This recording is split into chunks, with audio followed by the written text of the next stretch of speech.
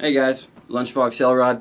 I was going to do a video about my 3D printers. I've had them for a while, so I'd figure it's about time to kind of put a review out there, say what I think, what's good, what's bad, and my first one, like everyone, I got my DIY in the mail through some Chinese supplier. This is my ANET A2. It's now in a box.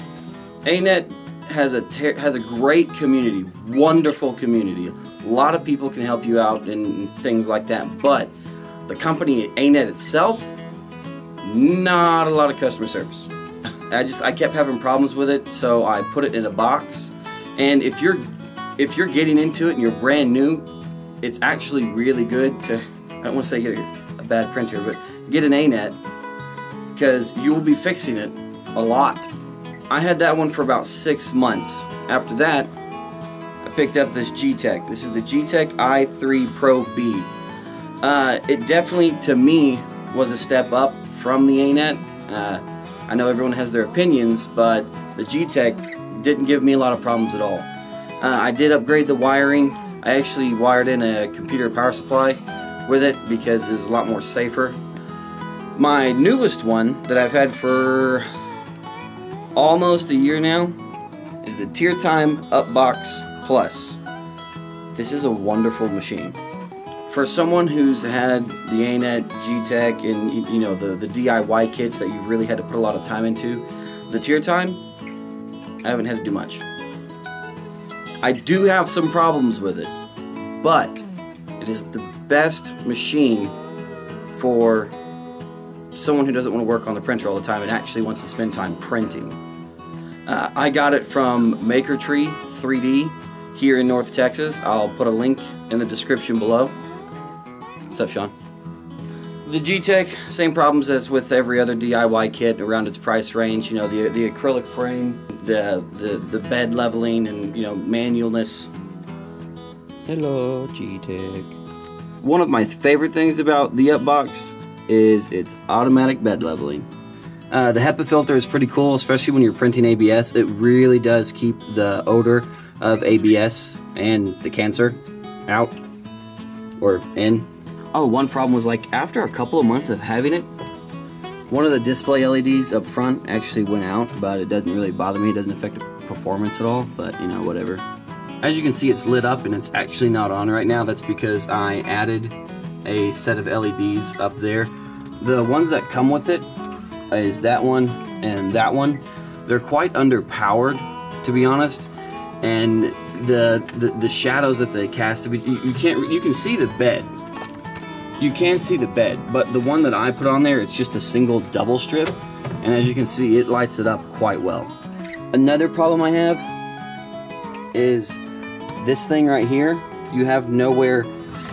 Regular spools that you can get anywhere else don't fit on it, no matter what modifications you do to it. It'll fit on the spool, but then it won't fit inside this hole. Or it won't fit on the spool, but it'll fit in the hole. This is the filament that's actually made for the printer, and it does fit in there with the magnetic cover on. Really, my only two main complaints really are how the filament sits in here or doesn't. One thing that I don't like about the TeirTime Upbox is how you have to hold this up, or you have to put it in a space that is essentially twice the size of the height of the machine for it to stay open, which, you know, is fine, but what I eventually want to plan on doing is designing some kind of attachment I can put in here that'll prop it up, because for now, every time I have to work on it, which isn't often, honestly, but anytime I do, I have to wedge something in between the lid and the box itself. I don't like doing that. But as you see, it doesn't stay up. Now, the way the Upbox hot end is designed, some filaments won't work with it, but a lot of them do.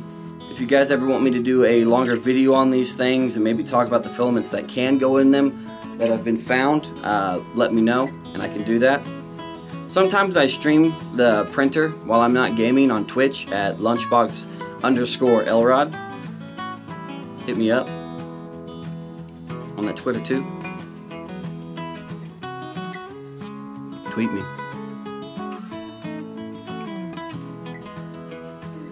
This is probably going to be a short video. I honestly don't know how long I've been recording, But if you guys are interested in me doing any more of these things, let me know. I've also do some CAD design. If you want me to do any of these things, let me know. I also do some stuff on Autodesk Fusion 360. Also, for any of you makers that are in the North Texas area, you can join the North Texas 3D printing group that I have started. We have a few members there now. It's simply just to get some of us together that are in the area so we can talk about, you know, what we're designing, what's going on, tips, pros, cons, and whatnots. Here are some of the first prints that I ever did. Mass Effect gun. This thing, half of a wildling skull. This is Captain Reynolds' gun when we played a Firefly series. This is one of my first prints that I printed on the G-Tech. It was, at the time, my biggest print. It is the Fallout 4 mini nuke.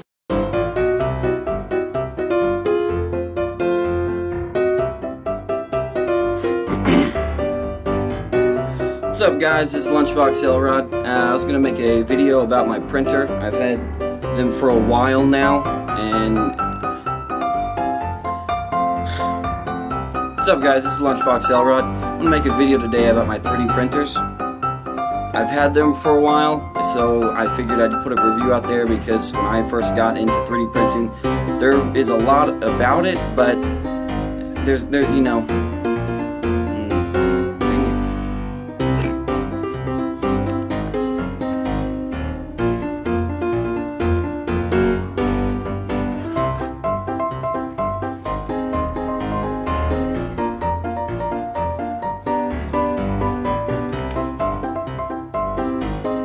Nope, that's not what I was gonna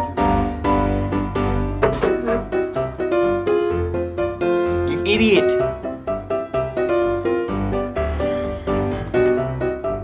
This? Nope. Nope. Nope. Nope. Which brands that work for me, you know, and everyone has their opinions.